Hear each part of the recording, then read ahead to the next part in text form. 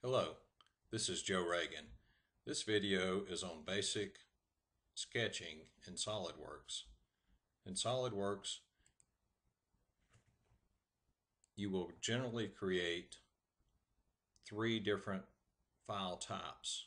A part. In a part, you would of course create a 3D model of a, you got it, part.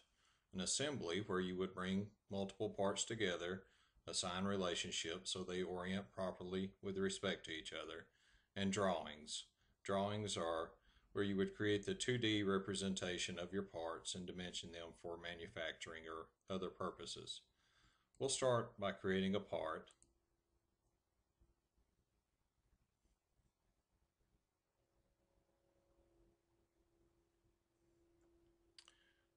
Once the part template is open, you can go into Options and Document Properties and choose the units you would like to work in. I'm going to leave my units in inch, pounds, and seconds.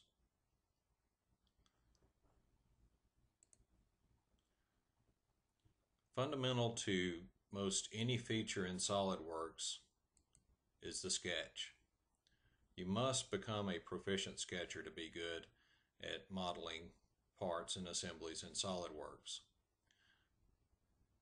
To create a sketch, click on the Sketch tab and then select a plane to sketch in.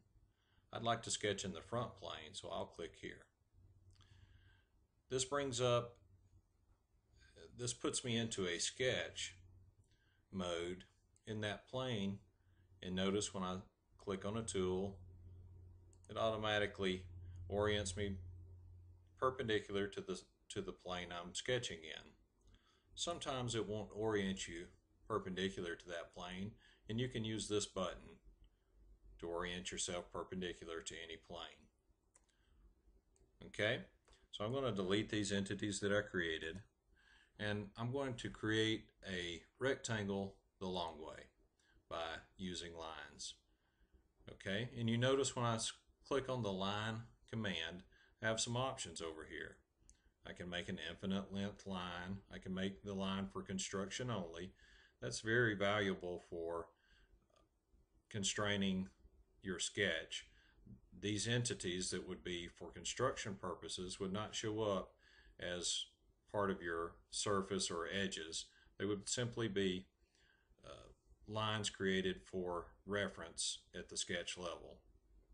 You can force the lines to be horizontal, vertical, or at some given angle.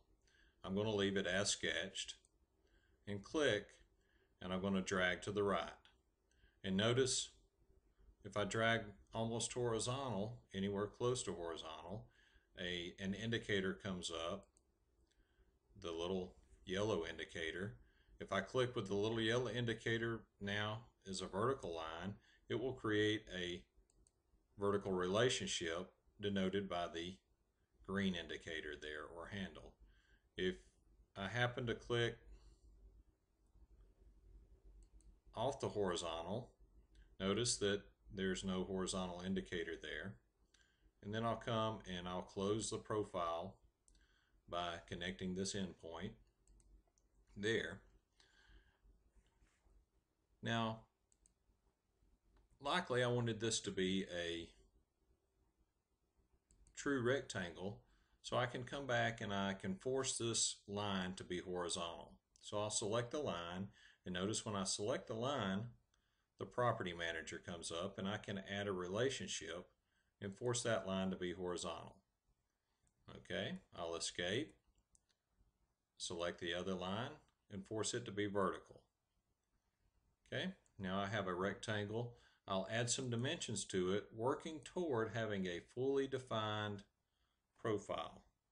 So I'll let this be a 1-inch leg, and this be a 3-inch. Now, the size and shape of my rectangle is fully defined, but the placement is not. You can see this because I can still drag it. Okay, so I will right click, select midpoint, Control, and select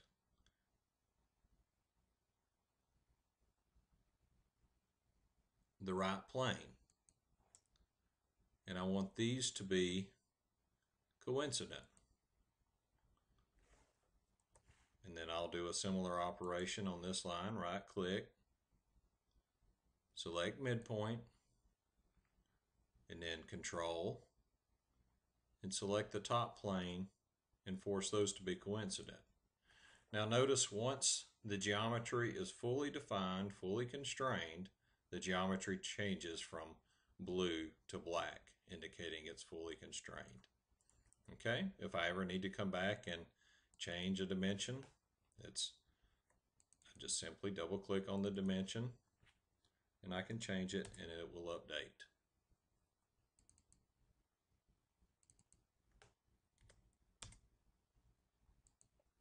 It's important to be smart with the way you constrain your sketches so that when you make modifications that you might want to make in the future, the model grows or shrinks or changes the way you expect it to.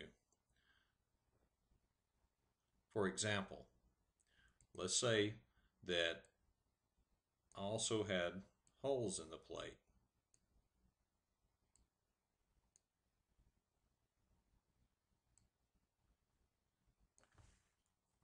Okay, and I want all these holes to be the same size, so I'll control select each hole and make them equal. Now, one dimension will drive the size of each hole. So I'll let this be 0.375.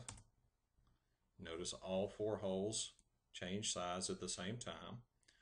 I want these holes to be aligned, so I'll control select. I need to make sure to select the center.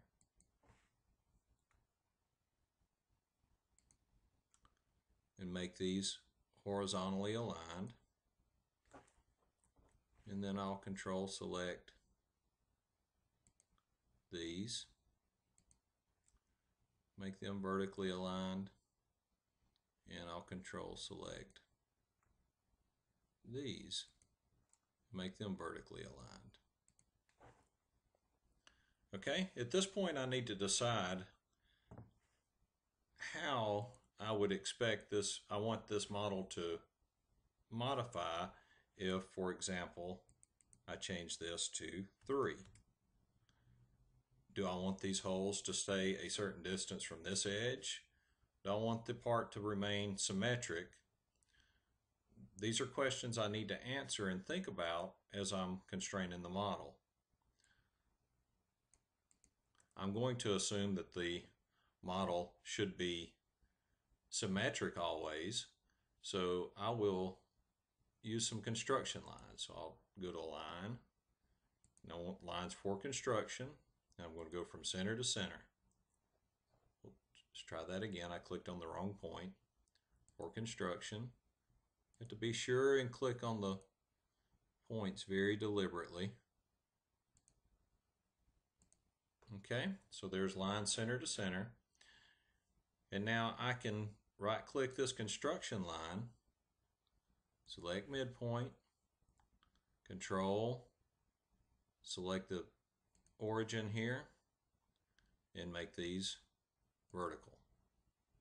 Okay, escape, right click, select midpoint, control, select the center, and make those aligned horizontally. Okay, and now a couple dimensions, and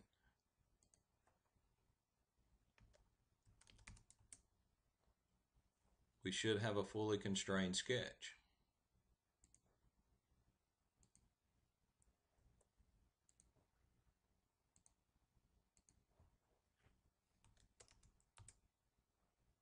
Notice now all the geometry is black. I'll hit this button to zoom to fit, and we have a fully constrained sketch.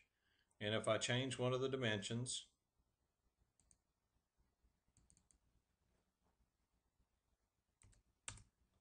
part will remain symmetric.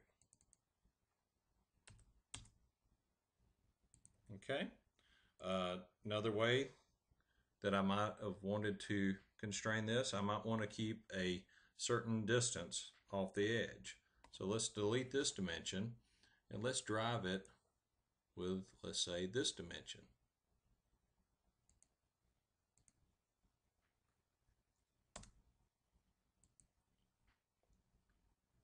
Okay, and let's change that to 0.5.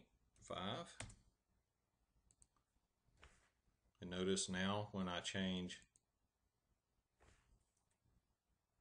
the width of the plate,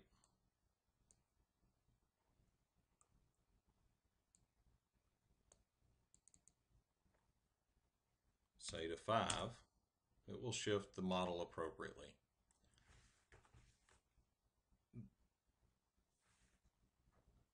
When I've completed a sketch, I can simply return from the sketch. Now I can use this sketch to create some real geometry, some solid geometry. The simplest solid geometry to create would be an extruded boss or base. So if I click here, it asks me for the reference sketch. And so here's my profile. And it's at this phase, it's asking me what depth I would like to extrude it. I'm going to change it to a mid-plane so that it is extruding equidistance in both directions from the plane that we sketched in. And we'll make it 1 inch thick and finish. And we've created a simple block with 4 holes. I hope this helps you get started working in SolidWorks. Be sure and test your sketches as you move along to make sure that they behave the way you would want them to when you make changes. Thank you.